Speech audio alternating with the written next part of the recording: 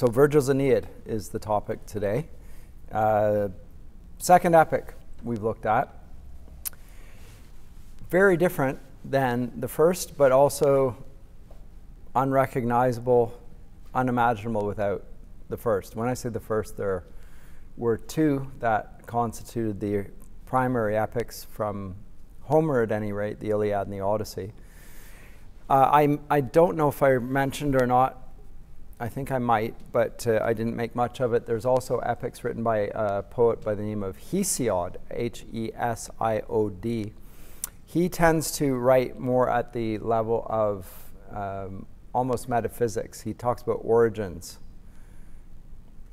One's called cosmogony, or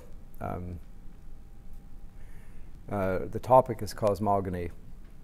The battle of the gods, where the gods came from, etc. That. The other is called Works and Days.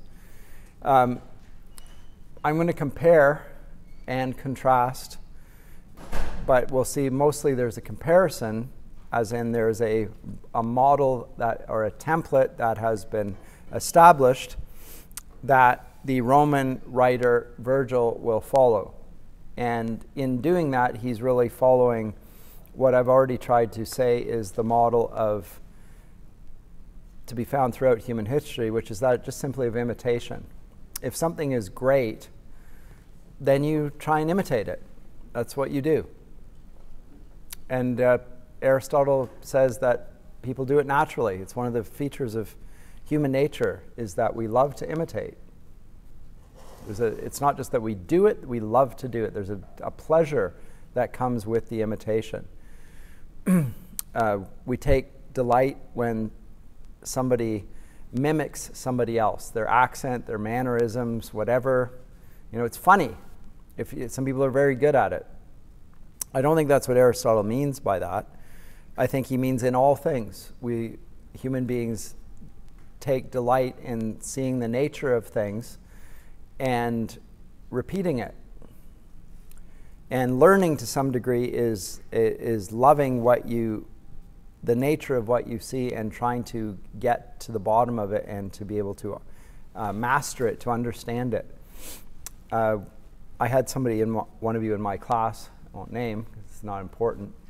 We were talking about naming, and it struck me that this is what is so interesting about this age, and the emphasis of the course even, is that I've been suggesting that the stories really matter, and the languages really matter, and even down to the names really matter. Names matter here in ancient literature, and even more so in biblical literature, because the name betrays the essence. There's a relation between the essence of things and the names that we give to them. When Adam names the animals in Genesis 2:15, I take it as he is talking about the essential nature of the things that he's describing. You may think that that's an unremarkable thing to say, but modern views of language post-20th century suggest that there's no relation between our words and the things that we describe. It's just a relationship of power.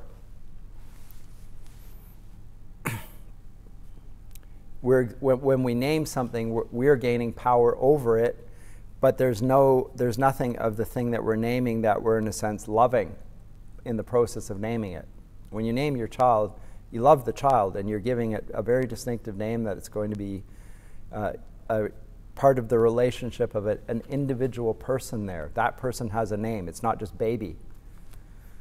It's whatever the baby's name is. You're identifying a particular baby and thereby relating it to it, and you may be that name may have significance to you for a wide variety of reasons. In Scripture, it reveals a great deal about the person, actually. From Jesus on downwards, it's saying something about not only the identity of the person, but what they're going to accomplish, the meaning of that person for broader purposes and so forth. So when Odysseus gives away his name to Polyphemus, he's done something unwise, but also he's betrayed himself. An essence of himself has been given away where somebody can rob him of his identity, and he ends up being thrown onto the island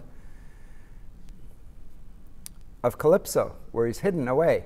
And he's still a man, but he's a man that's been shorn of his identity. He doesn't have a family. He doesn't have a country. He doesn't have a role in life.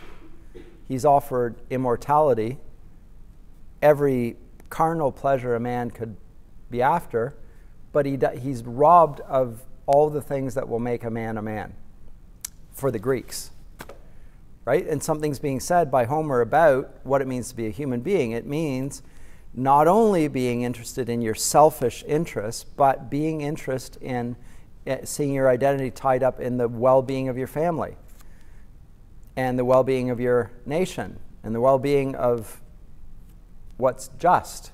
Those are, and doing the right things, those are part of your identity. So don't just be like an animal that lives forever. Be more than that. And Odysseus is a hero for that reason. A question or comment? Yeah, I was just wondering, it came out last time you brought up names in Odysseus and when he gives it away. Yeah. So that moment of, it seems to be weakness for Odysseus, is that to humanize him so that the audience can relate with him more? Because it seems like Odysseus is supposed to be this person that we can't really be like, but we're supposed to look up to and strive for, right? And so how does that...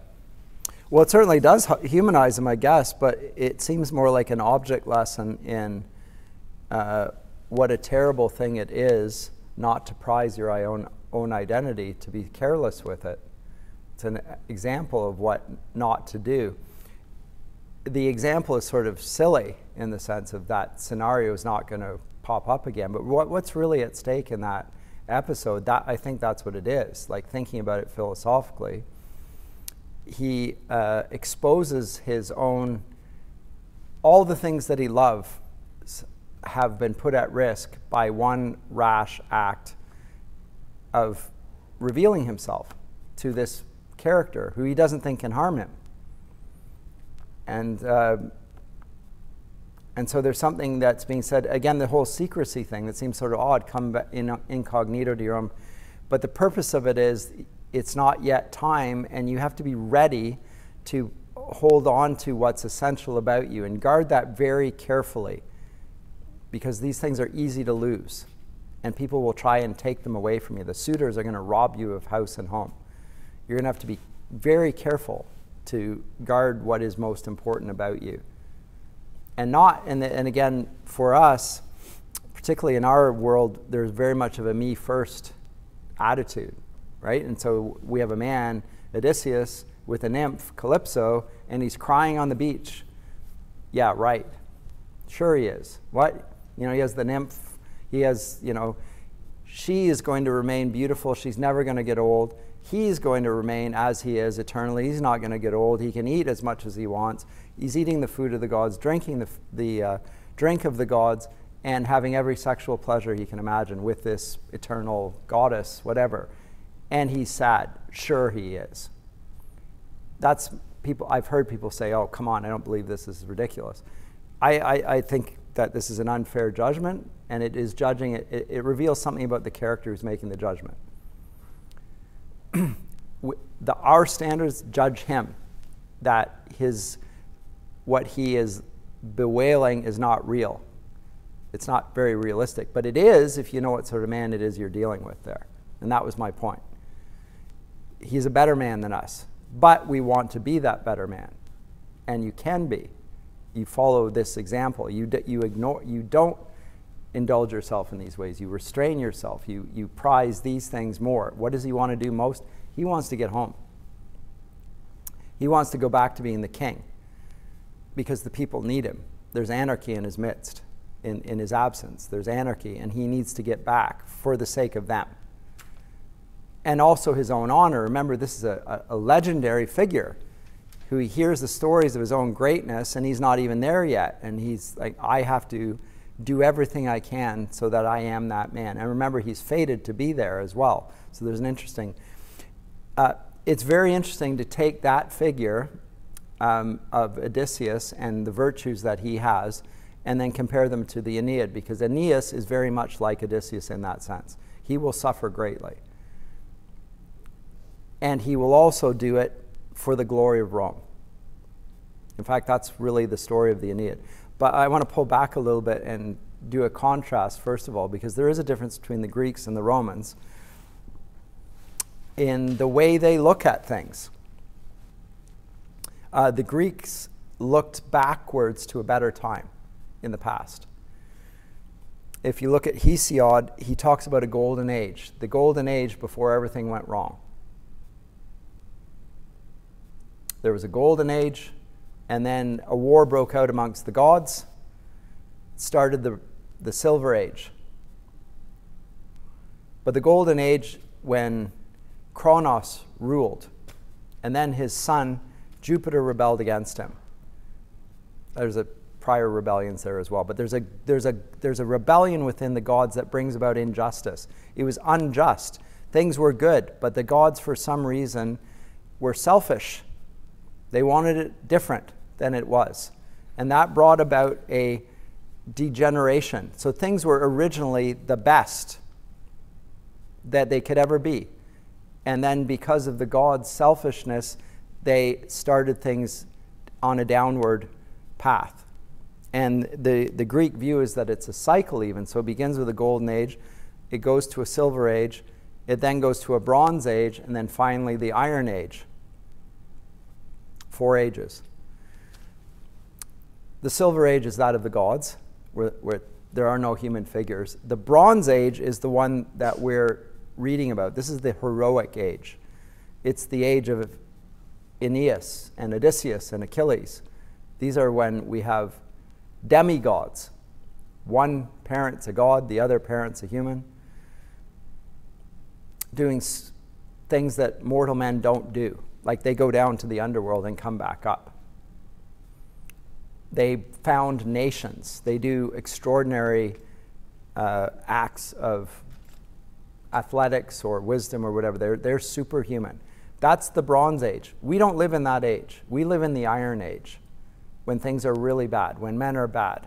They aren't capable of this greatness, but we can look backwards and think we ought to be like that. There are models for us. We should be striving in that direction. But that's how the Greeks look at it. They look backwards to a time when things were better. In that sense, it's very much a biblical view. Because there in the Bible, I'll talk about this more when we look at Ovid, his work, talking about the origin of things, the Metamorphoses, just the first few chapters. But it's a better time, like the Garden of Eden. And then it breaks. A fall happens. For Hesiod, the Golden Age is lost in the past and it can't be recovered. And Homer regularly appeals to this idea that things were once better. The people of the past were better than we were. Virgil, on the other hand, is writing in a very different age. He is writing, first of all, he's writing in Latin, not Greek. He's writing in Latin. And he's writing, if Homer is writing his epic, most people say about 800 BC. Homer or Virgil is writing around that time where Jesus entered human history. It's in that period. It's under the reign of Augustus Caesar, Caesar Augustus. And what has been declared under Caesar Augustus is a Pax Romana, the peace of Rome. There is a worldwide global empire at this point, where we've moved, and it's a pivotal point in Roman history as well, because we've just gone from the Roman Republic to the Roman Empire, about which much has made in movies like Star Wars. You know, you move from the Republic to the Empire and so forth. There are good things with the Empire. There are very bad things with the Empire. In general, they're very bad. The Empire is not a good thing. But and Virgil is going to be a critic of the Empire, by the way. But for Augustus Caesar, this is a golden age of sorts. And he's even talking about it. Why? Because there's now peace. The things that mark human history, war is behind us. Augustus has put all the enemies of Rome under his feet. Augustus means the great, by the way. Caesar the Great.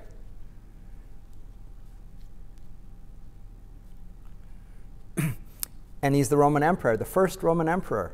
There was one that before him that sought to be emperor. His name was Julius.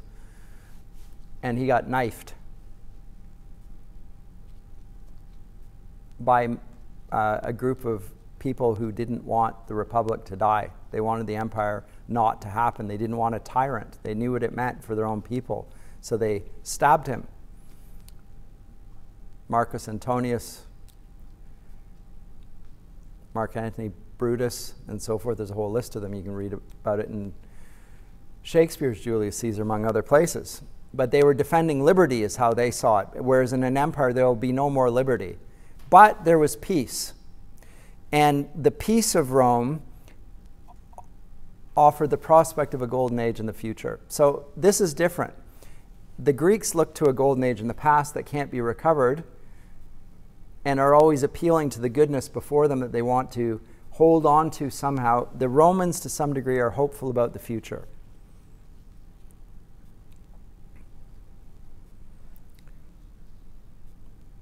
And he puts the people of Rome and the Roman Empire at the center of human history as a result. Now, he does this simultaneous, as I say, with the advent of God in the world in the person of Jesus Christ. That's happening at the same time, where it says that Caesar is Lord, Caesar is the greatest, God on the outskirts, in the backwater of the Roman Empire in Israel, in a little place called Bethlehem, or even in a town in Nazareth. Even in the Jews are saying, has anything good ever come out of Nazareth? Because the answer is no, nothing. Even within Israel, nothing ever good has ever come from Nazareth. And it's Jesus of Nazareth, all right, but like it's a nobody amongst nobodies. That literally, so the contrast could not be greater. Right at that time, Virgil is saying this is the glory of Rome, and there is no glory quite like it. That's his epic. He's going to talk about that. So it's very much talking about the present and the future in a way that we don't see with this.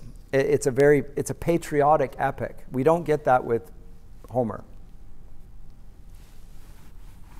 It was about a man, but it was not about an empire or a nation even. So this is a national sort of epic dedicated to Virgil's patron, Augustus Caesar. And we see a lot of Roman history in it, ancient Roman history. We also see a lot of the foundational elements of Roman history in it, insofar as it talks about other empires there. It begins with the Battle of Troy, interestingly, but told from the other side, on the side of the Trojans, because the Trojans are the ancestors of the Romans. So you wonder who those Trojan people were. Well, we heard about the Greeks. How about the guys that got invaded by the Trojan horse? What happened to them? Where did they go? Did they just get wiped out? And the answer is no. One of them, a man by the name of Aeneid, fled the city and left and went to ground what is thereafter known as Rome. But it's going to take him a time to go there. He ends up going on a voyage himself. And in fact, what we will see in the Aeneid is a sort of a mirror of Homer's two epics. In the first 6 books of the Aeneid, we have stories of wanderings, like an Odyssey. There's an Odyssey that Aeneas is going to undergo to get where he needs to go. And he's going to have to suffer to get where he needs to go. Now, he's not going home. Odysseus wants to get home. Aeneas wants to establish a new Troy, an eternal city. And he will have to suffer. Now, that's the first 6 books. This is a 12-book epic. The second 6 books are all war. It's when he gets there to Italy, to Latium, wherever you want, whatever you want to call it. It gets various names here. There are people there, and they do not want him to be there. And so he will have to fight to establish a foothold in Italy from the local tribes.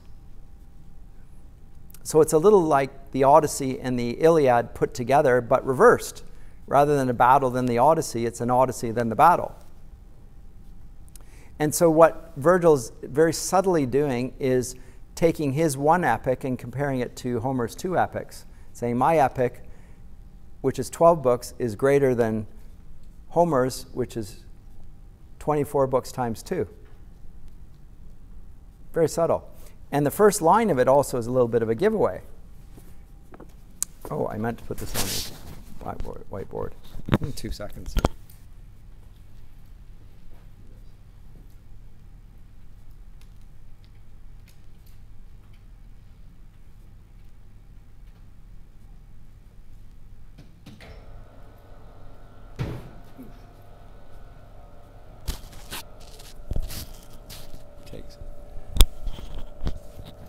Takes time, so I'll just wait for it and come down. But the very first lines, I sing of arms and of a man.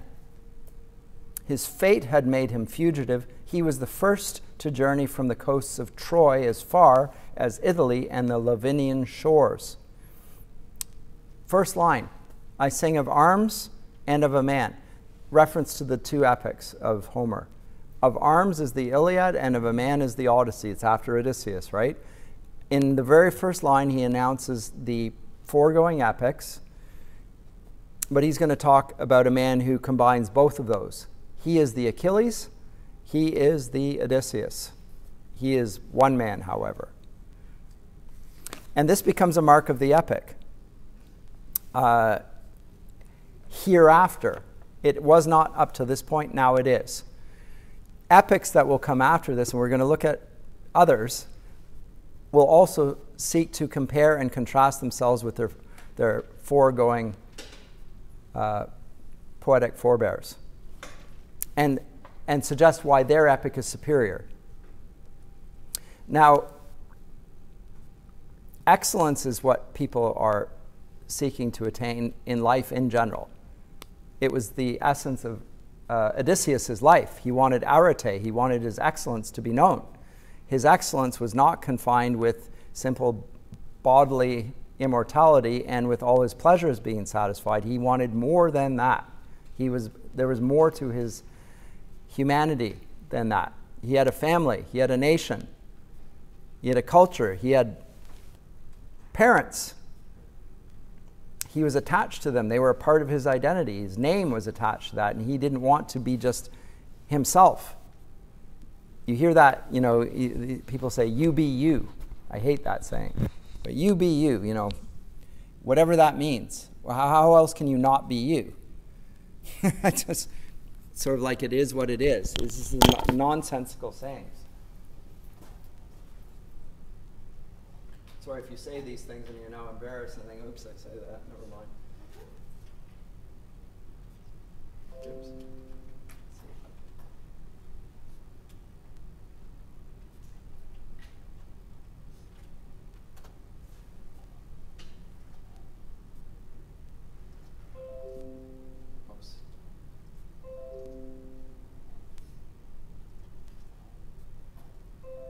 Is it possible? Okay.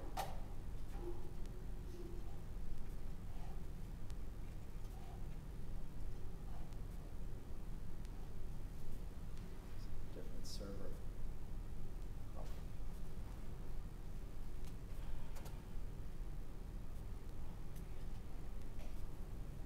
Let me just keep this.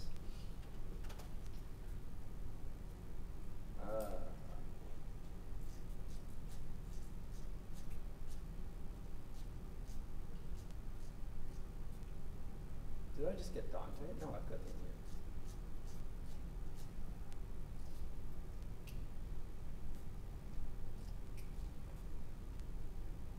One more. There we go. My apologies.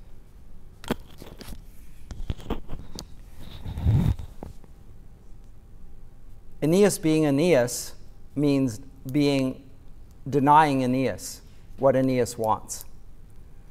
That is his piety. This whole work is about piety. In Christian circles, piety means spiritual fervor, desire for God, living in a way that is pleasing to God. That's piety. It also is that for Virgil, by the way. Doing the God's will, living for God, doing what God wants. And it also has features, does Virgil's and does Christian piety, that we've lost in our sense of piety as personal faith, private devotions, private faith, private matters. It contains my relationship with my family, my devotion to my country, my devotion to the good of the human race. Right? When Jesus is asked what the greatest commandment was, he says to love the Lord with your heart, soul, and strength, and to love your neighbor as yourself. Note the two aspects. It's not just one. It's not just loving your God. It's loving your neighbor as yourself. So that is a part of your piety. The nearest neighbor that you have is your family. Jesus loved his parents. He spent 30 years with his parents, by the way, before we know anything about him. It's an extraordinary thing. Scripture speaks nothing about it. We don't know anything about the first 30 years of his life, aside from the fact that he was born. A fair bit about that. First 2 years, we know a little bit. And we know him at year 12 on his bar mitzvah when he reads from the scroll. And then he disappears for 18 years. As far as the narrative goes, we don't know.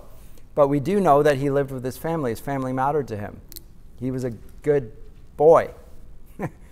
He was a dutiful son. He learned his father's trade. He was a carpenter, right? These were important to him. We don't know anything about them. That's because, not because they weren't important to him, but because they weren't related to his essential task, which is to come and bear the sins of humanity and to preach the gospel. That's what the focus of the Gospels is. It's on that. But that doesn't mean that those first 30 years were unimportant to him. They were a part of his piety. Remember, Jesus' perfection was not just as God, but as a human being. He treated everyone according to their due. He treated his parents with respect. Right? He treated his neighbors, his family with love. Even his enemies. That's how far that went. For Aeneas, it will mean something a little bit more stoic. Because Virgil is a Stoic. The Stoics were those who believed in natural justice and self-denial. And in the case of Virgil, believed that the soul was of ultimate value, the human soul. And the soul was at risk because of the body. So there's a dualism that goes on in Virgil's thought. It's there very commonly in the ancient world. The body's a prison house for the soul.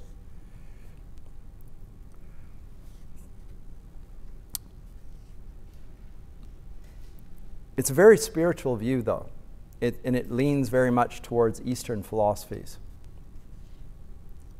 To prize your soul and to ignore your passions, to deny your body, and so forth. It's not Christian. Jesus is not a spiritual being. He is a human being. He has a spirit, of course. He has a soul and a body, but he has a body. He's born of the Virgin. He is bodily crucified. He's raised bodily. His bodily nature is a part of his humanity. For Virgil, the bodily nature of humanity is to some degree in conflict with his spirit. That's not a Christian view, but it is in Virgil. We see it in Virgil. His hero, Aeneas, is to some degree going to deny his body, his own desires. Now, it sounds a bit like Odysseus there, right? But I talked about what motivated Odysseus. And I think likewise for Virgil, there's more than just the Stoic ideal being privileged here. He wants to do it for the sake of his son. Because his son is going to be so famous that he will one day be the ancestor of his patron, whose name is Augustus Caesar. Aeneas' son is the great, great, great, great forebear of Caesar Augustus. He's not just any old kid. It's not just Aeneas' son. This is the ancestor of the current Augustus the Great, or Augustus Caesar. Caesar the Great. And so there's a piety there which involves self-denial.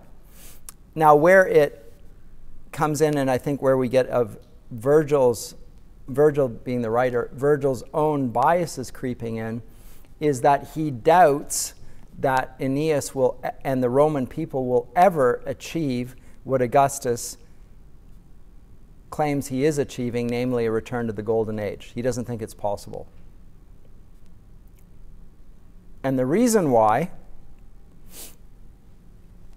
is because of who the Roman people are and who their celestial patroness is, and that's Venus. Athena looked after Odysseus, right? Who looks after, remember the three goddesses I talked about, the dispute, there's Juno, and there's Venus, and there's Athena, three of them quarreling. We got the three goddesses still. Athena with the Greeks, Juno with the Carthaginians, it's going to be a historic enemy of Rome, and Venus with the Romans. What do we know about Venus or Aphrodite? Goddess of love, goddess of the passions.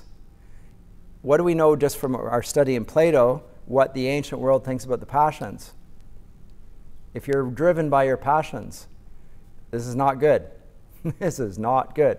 The Romans are driven by their passions. Fundamentally, they can't rid themselves of it. It's just part of their national identity almost. By the way, I'm not making Italian racist comments here. It's in Virgil, and Virgil seems to be making this judgment. And we will see that this character of Aeneas is marked by piety, but he's also marked by, and I had it on the board, but I've got rid of it, or maybe I didn't, furore, rage. He gives way to rage. In the second half of the Aeneid, we will see that at various points,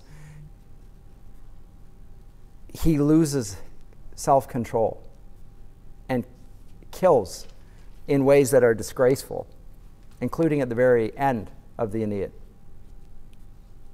And his enemy seems more admirable than he does, even. Virgil's making a comment here about the Roman people. The Roman people, remember, it is the Pax Romana, it's the peace of Rome, but how is the peace of Rome achieved? Military. Crush your enemies. Is that real peace? Like when I beat you down so that you can't get up, and we say, okay, the fight's over, right? Yeah, the fight's over.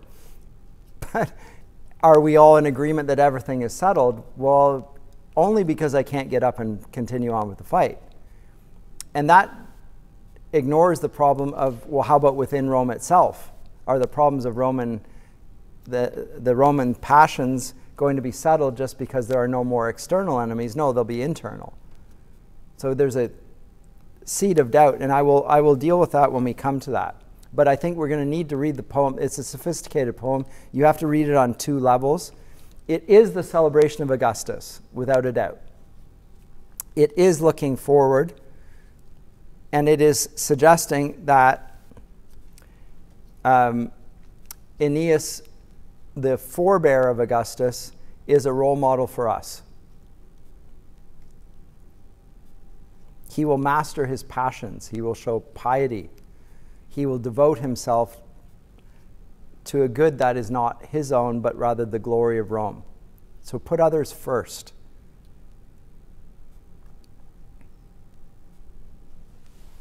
Above all, he's going to do his duty. If you think of Rome, you think of duty.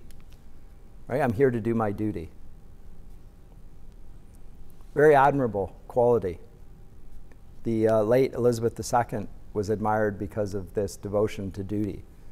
She made a promise, and she's going to keep it. She made a vow publicly, here's how I'm going to act. How many people can do that? Very difficult to do. When it's not just you, but your family and all that sort of stuff you want to give up. You get the press, you get the critics, it just doesn't stop. How can you keep on doing what you said you would do? He also has a piety to his ancestors. Now, this will sound very familiar to those of you from Asian countries. He feels a filial piety to his ancestors. This is not insignificant. It's very important. He feels a duty to the past as well as the future. There is a chain of human nature in which he is only one link. He's not going to emphasize himself. He's not going to talk about his first name. We all go by our first names. In Asian countries to this day, they introduce themselves by their family name, right? That's their identity. They're identifying themselves with the family, the group. Very important. We'll see it in the Aeneid when Troy is burnt to the ground and he flees the flames and he carries with him his household gods, and his household gods are little figurines of his ancestors. Very important that he takes them with him because there's ancestor worship going on here. Whatever you make of that.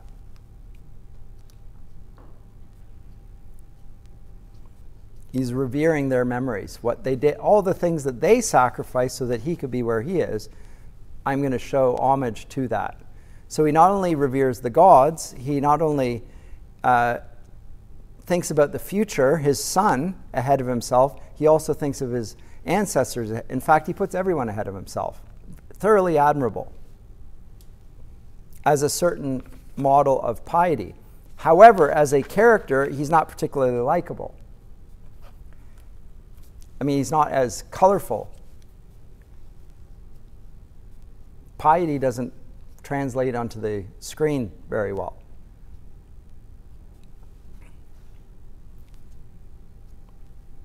But I said there are two levels. You read it as an homage to Augustus Caesar. I'm talking about your great forebear who is starting the whole Roman Empire, and it's just praise for that. That's one level. The other level is the exact opposite. He supports the idea of a golden age in the past, but he says we're not going back there because of the problem of human nature, and a particular problem for the Romans being the offspring of Venus, the goddess of love, Aphrodite. We met her as the Greek goddess. We can't undo the things that the gods themselves started in motion. So when Saturn was overthrown by Jupiter, it brought about destruction with it, and that can't be undone. Augustus cannot undo that.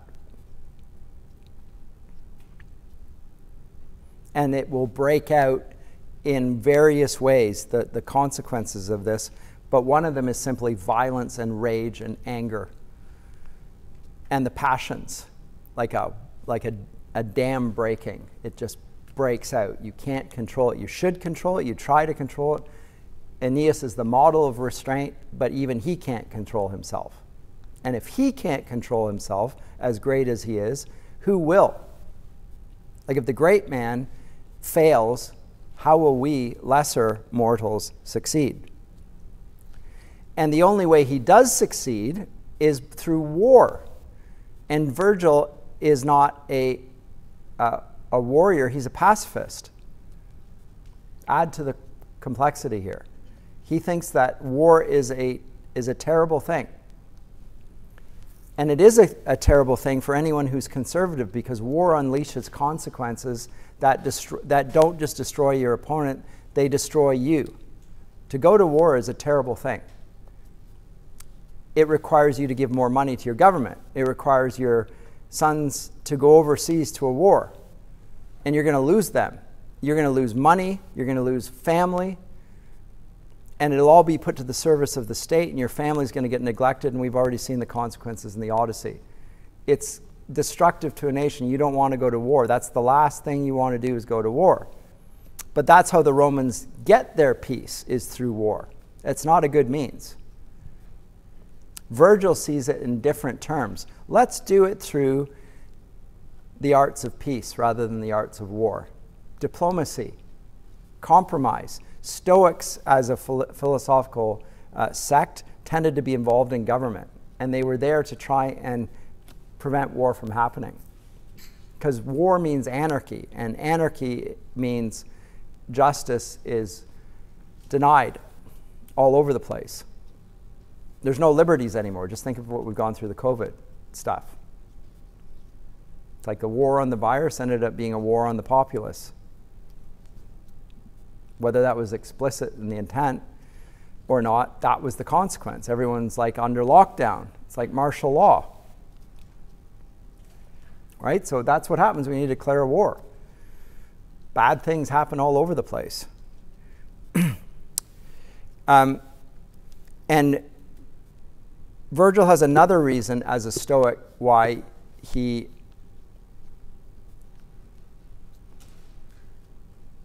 is suspicious of war and suspicious of anything that is external, and that's because of his view of the body.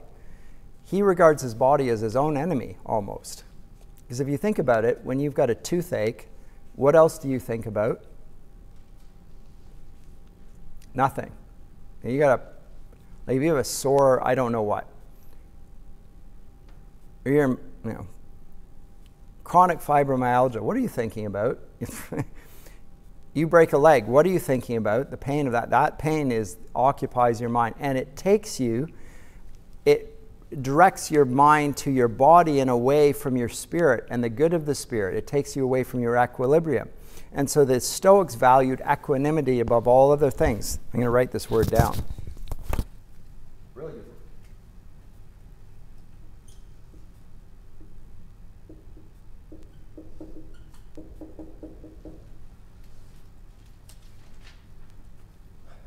I divided it up there. It's actually one word. But it's an even-tempered. Animus is the word for spirit in Roman. Latin. Your soul. And you want to be even-tempered. You want to stay balanced. Very Eastern again, right? Balance. Don't be thrown off kilter. That's what the Stoic prizes. If war outbreaks, you can't be even-tempered. It's not possible. There's too much going on. If your body's in pain, you can't be even-tempered. It's not possible. So you try and avoid war. You suspect things that are going to throw your equanimity off balance. One of the things you do, you're suspicious even of love, because love throws you off balance. You become obsessed with your beloved. You think about that person. You're not thinking about your own soul. You're thinking about somebody else's body, whatever, right? It throws you off.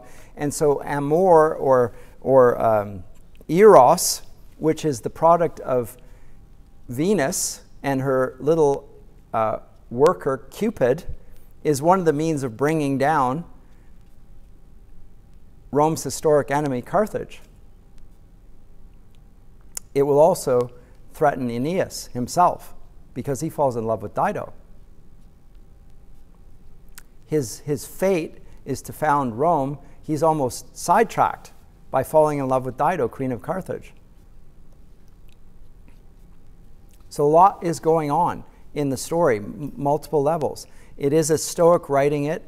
He has certain views about the human good and how it's to be achieved. He doesn't think it can be achieved through war. He doesn't think it can be achieved by the Roman people because of their origins and because of their passionate nature, etc. And he thinks we should go somewhere else. So you can read it on two levels. Yes, there's the glory of Rome, absolutely. Can the glory of Rome ever be a return to the golden age? Absolutely not. Can't be done. And we will see this when Aeneas goes down into the underworld. We'll read about it when we come back after the reading break. When he goes down into the underworld and comes up, and then he's presented with 2 gates to go through. And guess what? They're the same gates that Odysseus had. One is of ivory, the other is of horn. One's of true dreams, the other's of false dreams. He's just heard the prophecy that Rome will be in a golden age. Everything's going to be perfect. And he goes out the gate of ivory, false dreams. Virgil is just saying, well, everything I've just told you is a bunch of nonsense. It's not going to be a golden age. It's a way of saying it. So if you just read this as the praise of an imperial, by an imperialist, Virgil, speaking of the glory of Rome and crushing your enemies, you're not really reading it very carefully. By the way, this book, this is a great book. It's a great book for all sorts of reasons. It also differs from Homer's work in a way I haven't mentioned yet. Virgil, or Homer originally, and I said this, it was probably an oral poem, and it was sung and memorized, and people learned it by heart, and they would recite it that way, and eventually it was written down. The author is reputed to be Homer. Homer was said to be blind. I mean, he himself is a mythological figure almost. Whereas this is not anything like that. This is a written epic. It was written in the beginning. It's a product of a very different age. This is an age of world government, a Roman Empire. They still revere the Greeks. They regard the Greeks as knowledgeable in all sort of human ways. If you were a Roman with any money, you would have a Greek slave to teach your kids, because the Greeks were great teachers. They understood knowledge. But if you want to learn how to live, then you want to be like a Roman, because the Romans know how to rule. They have the rule of law. So, okay, now you've learned all that philosophy stuff, and you've learned the ways of government, and these are very important. You learn the Greek language. Everyone literate in Rome knows Greek, by the way, and they write in Greek to show that they're educated. But they speak in Roman, and they say that there is something superior to the Greek ways, and that's the rule of law, and we Romans know how to do that. And when we build things, they last. Like, this is built to last forever. And you can go to Rome and see that the Roman roads are still there. All roads lead to Rome, and they are still literally under your feet. It's quite extraordinary. In Toronto, the roads don't last under your feet for a year. You dig them all up. 2 seasons in Toronto, there's winter, and then there's roadworks. Go from one to the next. It's a great place to drive a car. And then they block the rest of them up so that you can ride a bike on it. Anyway, never mind. That's another topic. That way lies madness. Let's not go there. But he wrote it, and we have his text very clear. We have many copies of Virgil's Aeneid. And the reason why is because Virgil's work was accepted by the church. As I say, it's interesting because it talks about an empire that is in many ways, from the vantage point of the Bible, the New Babylon. This is a terrible place. This is the place where Christ is persecuted. These are the people that are persecuting the Jews. They're hostile. They're saying that Caesar is Lord. Eventually they're going to persecute the Christians. So why would you hold up a Roman epic as something that Christians ought to read? Well, it's in part because Virgil wrote another work. And I'm going to pick it up a little bit later in the course when we look at Dante. It was called the Eclogues, and he speaks of a figure that sounds an awful lot like Christ. And that's in fact how we've seen he was a prophet. He saw, without knowing, the coming of the Messiah. The lion lying down with the lamb. a little child leading. It sounds like Isaiah, really. I'll show it to you in a couple of weeks. And because of that, and because of the fact that Latin was the language of the church in the West, and Virgil wrote the best Latin, he was used as like a school text. If you want to learn to write good Latin, you read Virgil. So there's an idea that even though he did not know Christ, his work seemed to point to Christ. Not the Aeneid, but another work. And also his Latin was so good, and so they used it for that purpose. And so it was like a grammar textbook. And then, of course, Rome became the center of the Holy Roman Empire. So there was Rome, the original Rome, and then it became the seat where the popes resided, etc. So there was a different meaning and significance of Rome. The city within the city, as it were. And literally eventually became the Vatican City, etc. And everyone in Christendom, at least in Western Christendom, wrote in Latin even during the Reformation. Calvin, Luther, they write in Latin, actually. You may not have known that, but they're all writing back and forth in Latin. They're disputing. They're speaking to one another in Latin when they're in public. Luther's not speaking German. He's speaking in Latin. When he's debating with people from other countries, they're all talking in the common language, which is Latin.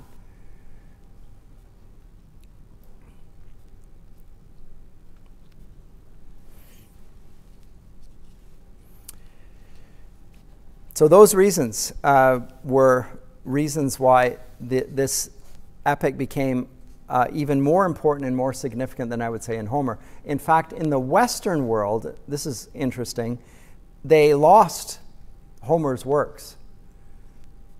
When Islam appeared, 7th, 8th century, it quickly, through conquest, overtook the whole of the Eastern Christian world, centered around Constantinople. They just conquered. And with that, the Greek works of Homer were lost. They were not even read in the West. They were referred to, people, oh, the great Homer, but nobody had actually read Homer. It didn't appear for another several hundred years. But Virgil was held. And this is the great standard of literature then, not Homer. Although Virgil cites Homer, appeals to him, nobody's read him.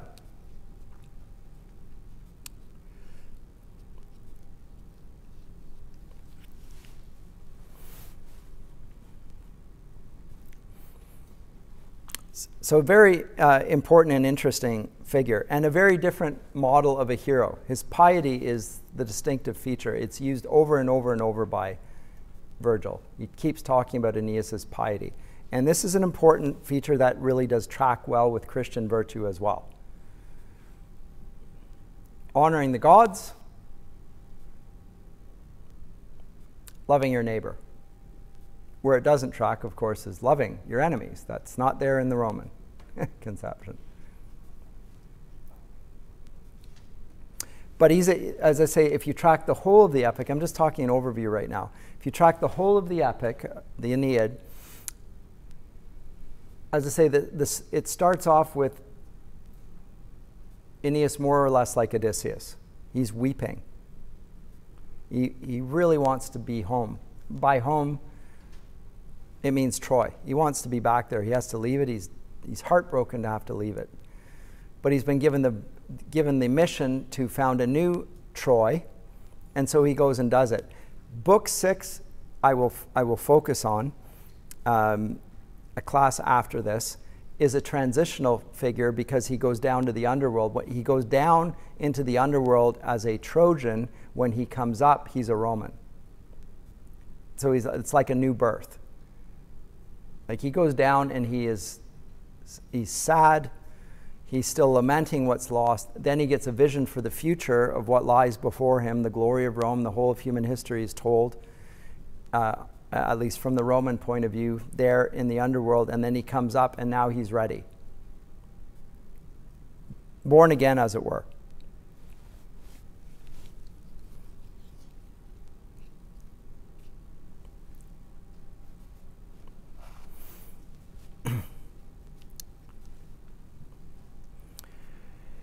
But he's Roman, and he's not like the Greeks. He's more interested in the community. So this makes him more, again, from a world vantage point. The Greeks are very much individualistic, marked by individualism. The Romans are marked very much by the community. This makes them very friendly with the way most historic communities look at the world. The group matters more than the individual.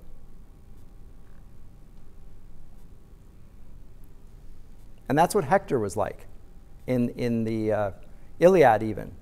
Hector was not like Achilles. In some ways, Hector was his moral superior. If you want to be a great hero, you need a great opponent.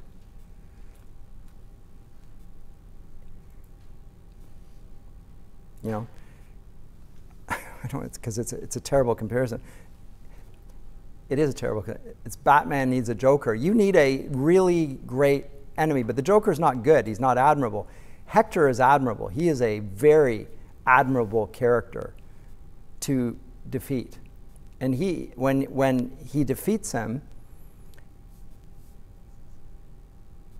he dishonors the body, drags him around the city 3 times. It's disgraceful. Even the gods are outraged at Achilles' treatment of Hector. And so great is Priam, Hector's father, that he comes to Achilles to beg for his son's body. And effectively, he's placing himself at risk here. This is still the king. The city's not fallen. He goes outside the city gates to get his son's body because it's the right thing to do. And you know what? Achilles says, here's a man. Here's a man I respect.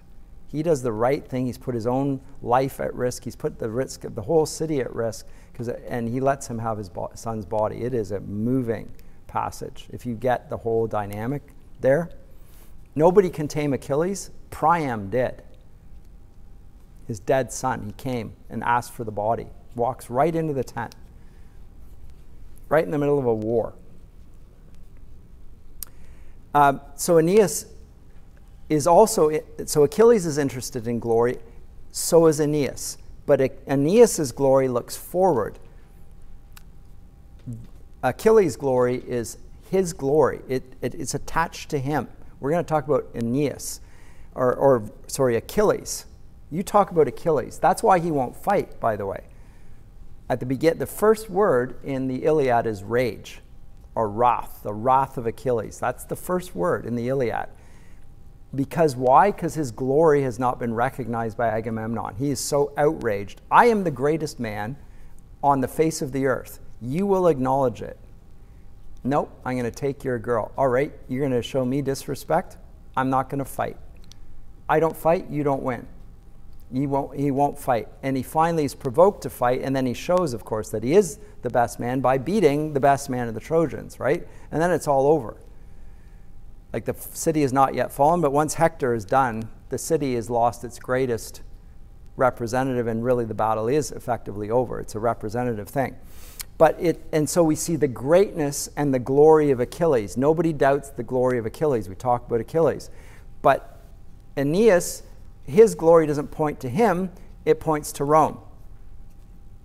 It points to his son. It points to his parents. It points to his nation. All of the things away from him. In that sense, it's piety. Great virtue. Little heard of in our day. He's a bit like Abraham, one author says. He's founding a city that he will never see, helping to achieve glory for people who will not live until many generations later. He is Father Aeneas, much like Abraham is Father Abraham. That, in that sense. He doesn't live by faith, but he is denying himself in that sense. Comments or questions at this point?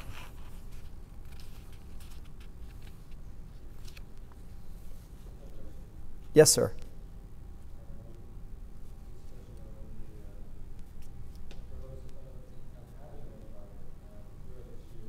I can't hear. Throughout history, we see empires like the Roman Empire and the British Empire even. There are pros and there are cons. One pro is like, yeah, the roads last, the buildings last, we are sort of literature and education. Also, there's a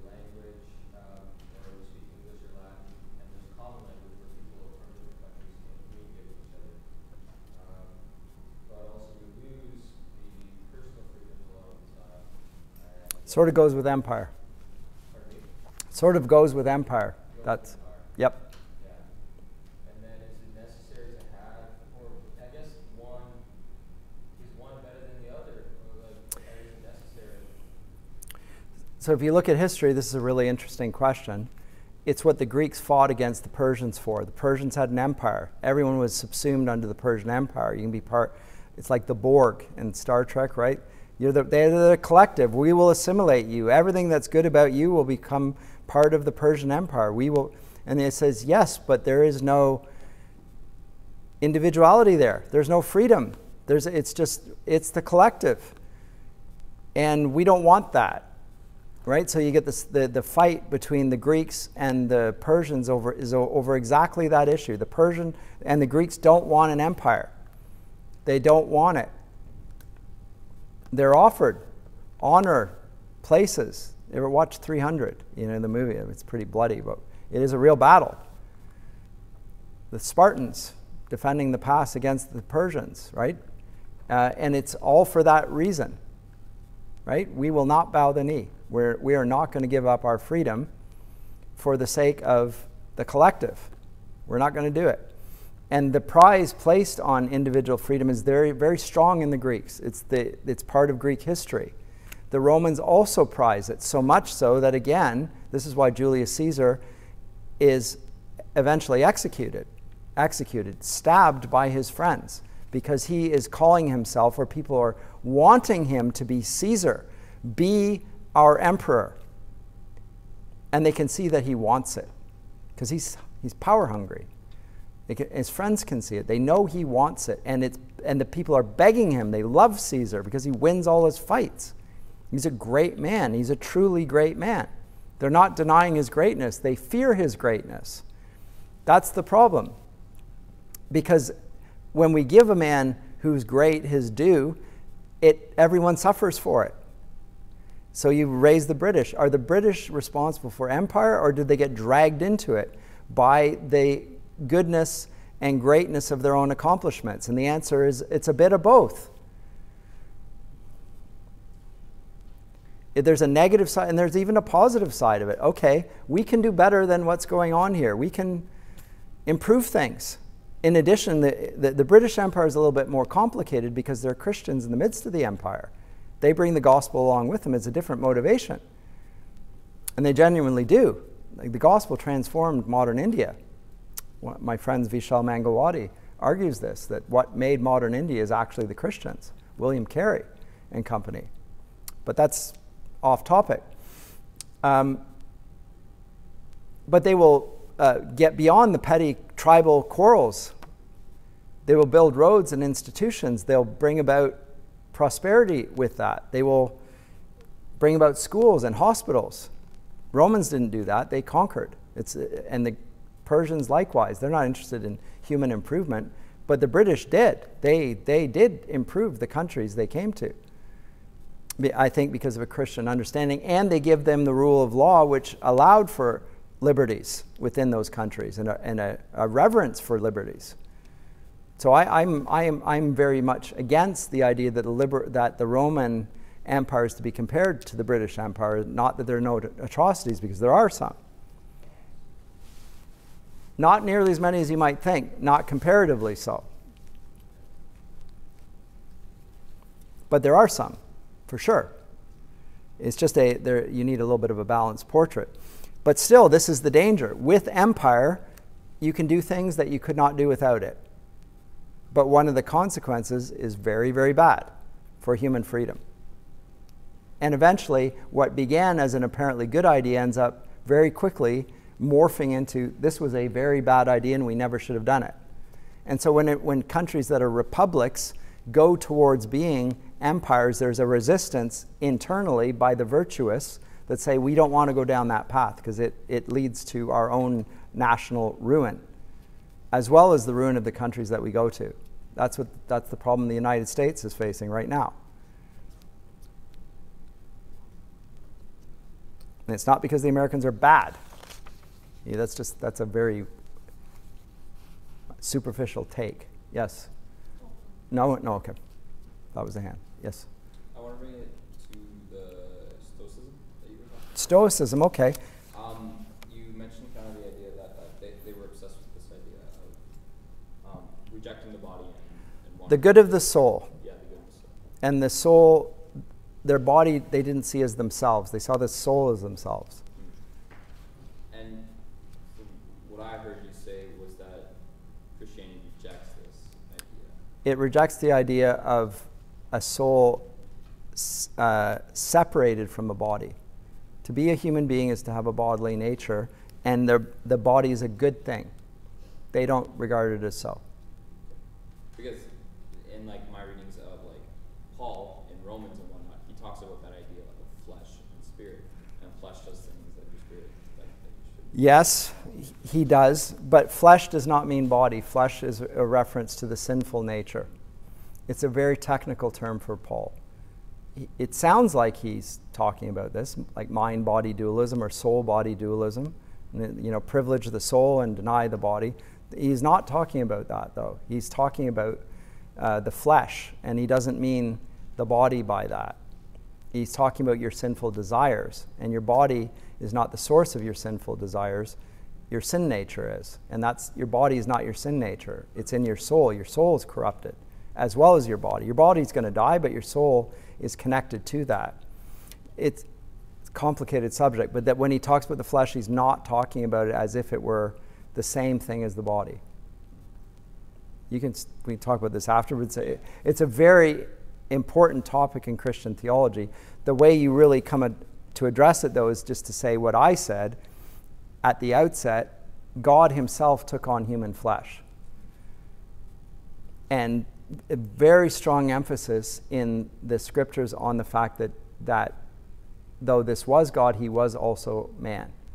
He was actually crucified bodily. He was raised bodily. He was seen by the disciples after his resurrection. He ate with them. They could stick their fingers in his side, or at least he offered that. There's no sense that this was like a spirit, but not a body, which the spirit would be the way it would be portrayed by the Greeks and the Romans. Like after death, you're a shade. You go down to the underworld. This is not a shade in front of them. So that says something very important about human nature as well, because remember, we bear the image of God. This is not unimportant now, but we're getting into anthropology here. But very important. It has consequences. I totally agree. But Paul is not talking about against the body, he's talking against the flesh, and the flesh is a reference to a sinful nature that inclines towards disobedience to God, etc. But the Stoics don't see it that way. They see the soul as the essence of you, and it's just trapped in a body. And eventually you get released from that. And that's not a bad thing. Which is why you can take your own life, by the way. They don't regard suicide as forbidden. On the contrary, it's sometimes an honorable thing to do. In fact, if you think you're about to be violated by intruders, whatever, rather take your own life so that doesn't happen. Like, before somebody does violence to you, take it into your own hands as painlessly, quickly as you can. Don't go through the indignity to your own soul of that desecration that's about to happen. So they commit suicide, Stoics, all the time. Christians don't. Why? Because the body and the soul are connected. It's you, right? That's a different viewpoint, different view of the body, and also of who is the Lord of the body. It's not you, it's God, right? Very different connections and also consequences to that. Let me say one more thing about this piety of Aeneas. It's in the book 2, when Troy is burning. Aeneas escapes with his father on his back. Like that image of coming out of a flaming city with your father on your back. I mean, your father's not light. And he's carrying him, and he's leading his little boy Ascanius, or Iulus. By the way, Iulus is an ancestor of Julius, as in Julius Caesar, who's the adopted father of Augustus. That's the connection there. This little boy who he's holding by the hand, he's got father on his back, he's got his son's hand in his, and he loses his wife. He's heartbroken, but he loses her in the flames. But he's got his hands full. Dad's on the back, son's hands here. What's in the other hand? The ancestral gods. The household gods are in his hand. He's carrying them because they're that important to him. He loses his wife in the process, in the flames.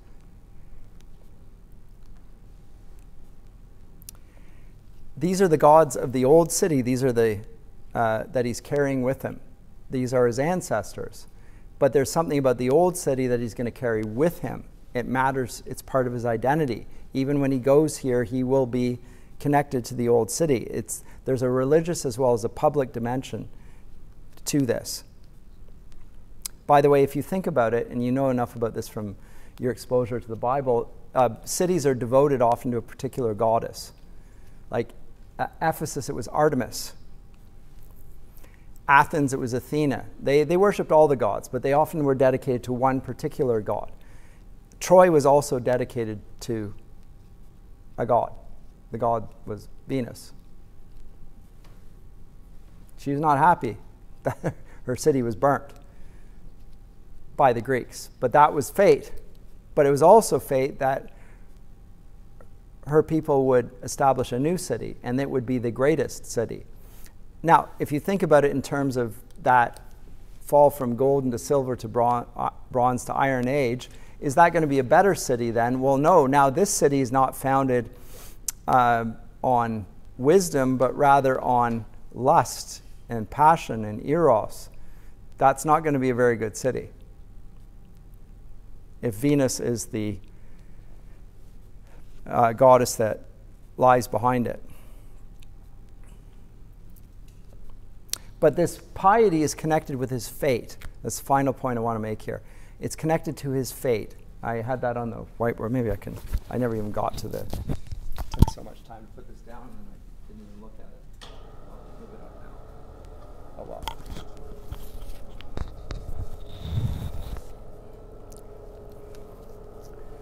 He's fated to be great.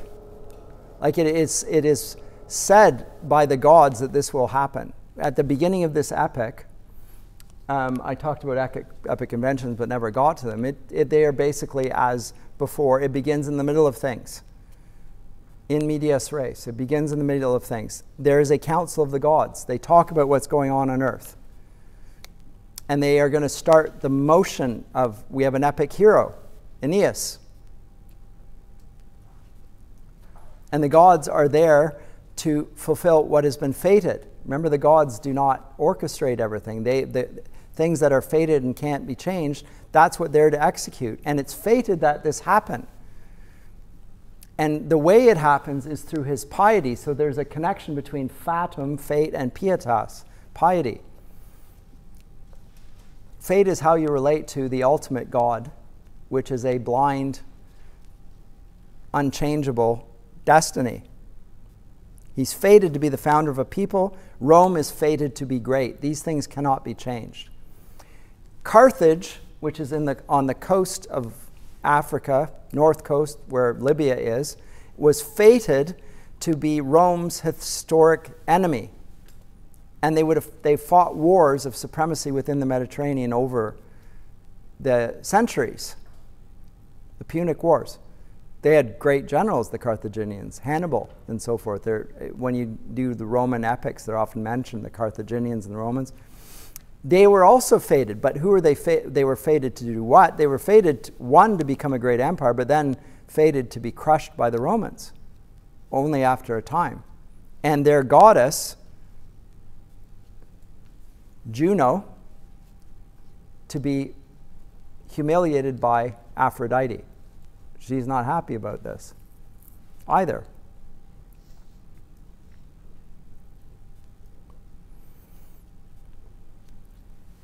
I'll talk more about that next time, but it's a complex picture, but it's driven by fate, by the gods. Eventually, he's going to, it's written, So other epic conventions. It's written in epic language. The diction. I talked about the beauty of the Latin language here. Uses epic similes and so forth. He will go down into the underworld. And I mentioned the final new feature is that epics from this point onward will always seek to outdo their forebears in their greatness. My subject matter is far greater than yours. You're talking about a man and his greatness. I'm talking about a people and their greatness. This is far superior to yours.